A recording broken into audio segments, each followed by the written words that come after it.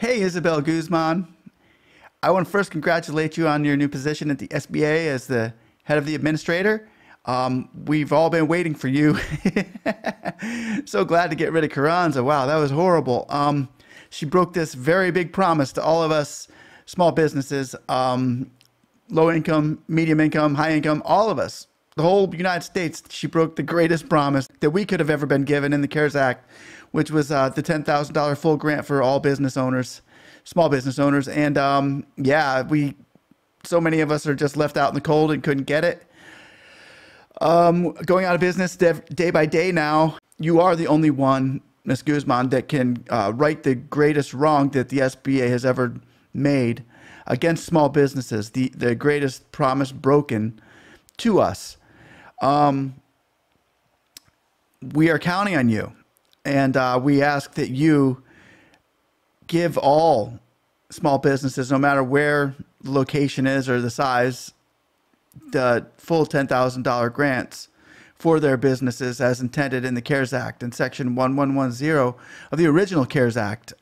You were there. You were in California at the time, but I'm sure you know exactly what I'm talking about. They said they were going to give us the money, and they never did.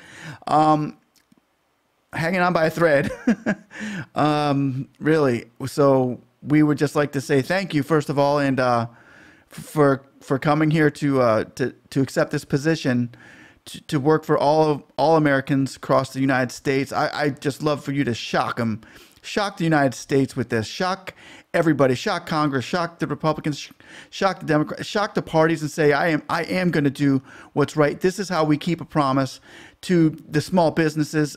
You are our voice. So we call you out tonight and say, yeah, we're latching on to you now. And we know that you're going to do the right thing for all of us small businesses, eligible businesses that need you, that need the $10,000, the full $10,000 grant. Most of us only got $1,000. The sole proprietors and general contractors all across the United States who needed the $10,000, and we're suffering. It is bad. That could get a lot of us back in the clear. So, you know, I was going to write a song for you. It was going to go something like this. We'd still do anything for you, though you're not here.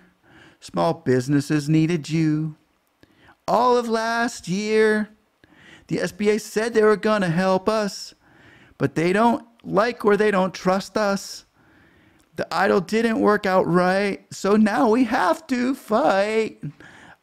We're fighting with all that's in us, trying to not go out of business. So we're calling on Isabel, because the SBA's put us through hell. But yeah, anything you need from us small businesses, you call us out, we'll be there. And likewise, we're calling on you, because we feel like you're going to be there. We feel like you are the right one for this job, and we call on you tonight to join Jackie Rosen in her bill. We just want to thank you and say you're in our prayers. Have a blessed night, and stay safe.